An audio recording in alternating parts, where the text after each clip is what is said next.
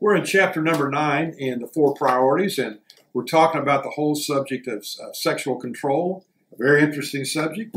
But listen to this. A few years ago, a 12-year-old boy named Michael was swimming in a small pond near his family's home in Florida. Paddling along with a snorkel and mask, head underwater, Michael didn't know that an 11-foot, 400-pound alligator was bearing down upon him. The creature lunged for the boy's head. When its jaws snapped shut, the mask and snorkel were torn away. Miraculously, Michael's head came free from the gator's mouth. He began swimming frantically toward shore with a hungry alligator following in his wake. The boy's cousin Jill, standing on the shoreline, screamed. That alerted Michael's mother. She raced to the bank just as her son was reaching the shore. Then the gator clamped onto Michael's legs. His mother grabbed his hands and pulled. A fierce tug-of-war pursued, and finally she won out. Clutching Michael's hands in a death grip, his mother pulled with superhuman strength. Suddenly, inexplicably, the alligator let go and returned to the depths. Michael's mother then dragged her son up to the bank to safety. I thought about that, and what a dramatic thing. But, there's another beast out there lurking to grab hold of men and women that can wreak havoc in a person's life. And that whole area, that whole beast that we're pointing to is this area of our human sexuality. One of the things that I think would be good for us to remember is that God is the one that thought sex up. And the scripture says, the Bible says that everything that God created was good. And so therefore, what he has created in the area of our human sexuality is good. But how we use that gift is very important. And I think one of the things that we didn't mention a whole lot in the chapter is this whole area of control. I was thinking, when you're really hot and sweaty, what do you really want? Well, you like to have either a cold glass of water. You don't drink a glass of syrup. And if you're hot and sweaty, you also want a good shower, cool shower. What in the world could possibly be wrong with water? I mean, have you ever seen anybody protesting water, carrying a little placard saying, "Down with water"? Well, you ever been in a flood? You see, when you've got water contained in a faucet that you can turn on or off, then it works for you. But if that water is out of control and creates a flood and destroys life, it's a bad thing. And so again, this great gift of our human sexuality, God created it. He said it's good. But he has set the parameters of how it should be used, when it should be used, and the purposes for which it should be used. So what I want to focus on in my couple little minutes here today is talking about 6 timeless truths about sexual sin. And hopefully these might be helpful to you. And I'm going to go through these quickly and want you to think about it. The first one is anyone can commit sexual sin. I don't care how spiritual you are. I don't care how much of the Bible you've memorized. I don't care, how long you've been a follower of Jesus Christ. I don't care how moral you appear. Anyone can commit sexual sins and step out of bounds in this area. And it seems like everywhere we turn, whether you're advertising toothpaste or a tire, there is some allurement there with a physical body trying to get you to buy that toothpaste or buy that tire by looking at that slick chick. And again, or I guess it could be a handsome guy. So anyone could commit sexual sin. Number 2, past success is no guarantee of future success. Don't underestimate the power of passion. At a down moment, at a time in your life when you may be going through some difficulty, often that can be the area we look to as kind of a reservoir, a place where we can find some relief. And so you've got to be very, very careful about that. Don't underestimate the power of passion. 3, sin, and sinning in any area, and especially this area, is a choice. Nobody is forcing us to go out of bounds, outside the parameters God has set for this great gift and the use of it. Sin's a choice, and we make that choice. Number 4, immorality always brings consequences.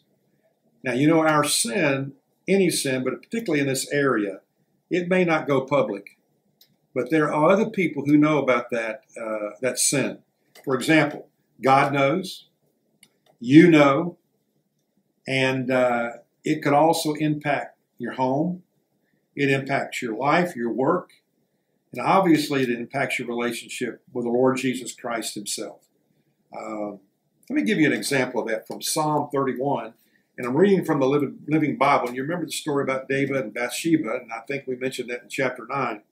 But after he made that gigantic blunder and all the details of it, this is what he said in Psalm 31, beginning around verse 9. O Lord, have mercy on me in my anguish. My eyes are red from weeping. My health is broken from sorrow. I am pining away with grief. My years are shortened, drained away because of sadness. And then he makes this statement. He says, my sins have sapped my strength. And that's what happens with any sin, and this sin is one of those sins that will sap your strength, sap your energy, sap your creativity if we step out of bounds. So we got to be careful about that. I think also often we don't see the potential awfulness of this sin, of stepping out of bounds. The greatest, most poignant illustration I've ever read on that subject comes from the great Englishman, Malcolm Muggeridge, who was the editor of the British magazine Punch for many years and a respected journalist nationally and internationally. But let me relate this story to you. Muggeridge tells a story in his autobiography, The Wasted Years, that beautifully illustrates what we're talking about here. Muggeridge had been faithful to his wife, he said, for the length of their marriage. But he carried the thought, and it always begins with a thought, in the back of his mind that if the right opportunity ever presented itself, he would be intimate with another woman, just for the experience. That opportunity seemed to present itself when he was in India teaching journalism far away from his wife and family. Muggeridge said that early each morning he rose and went swimming in the Ganges River. On one such morning, he saw a woman bathing herself in the river quite a distance away. This is my moment, he thought. I'm a wealthy Englishman. She's a poor Indian. What could it hurt? Who will ever know? As he began to swim upstream to her, he struggled not just against the water, but against the current of his conscience. Malcolm, a voice inside him said, don't do it. But then another voice countered, this is your chance. It's now or never. He continued to swim toward her, staying underneath the water until he was only a few feet away. When he surfaced, he was, not she, who experienced the shock of a lifetime. He came up out of the water, looked into the eyes of a woman who was a leper. Her nose, he said, was eaten away. There were sores and white blotches all over her skin, and the ends of her fingers were gone. She looked more like an animal than a human being.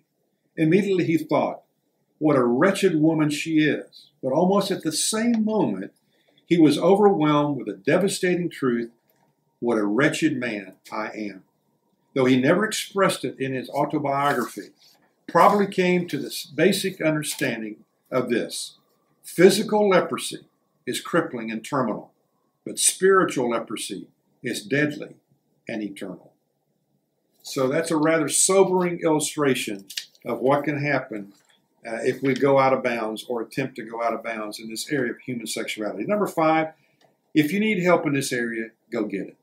There are a lot of wonderful, reliable people out there that love Christ, that have expertise in this area. Get help if you need it.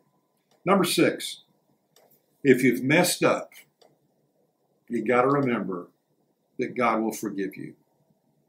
I tell you, one of the greatest passages in this area of forgiveness comes from Isaiah chapter number 1, verse 18. And I want to leave you with this. This is what the scripture says.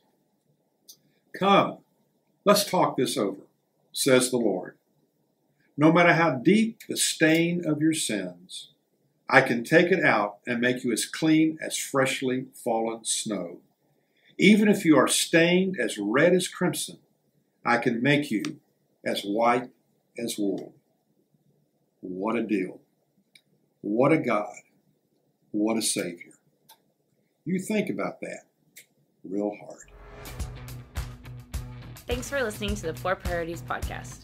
This podcast, along with the 4 Priorities book, are designed to aid, support, and encourage you in your work of making disciples. If you haven't purchased your copy of the 4 Priorities, you can do so at www.thetolsongroup.com. Please subscribe to this podcast and follow John on social media for more resources and teaching. See you next time on the 4 Priorities podcast.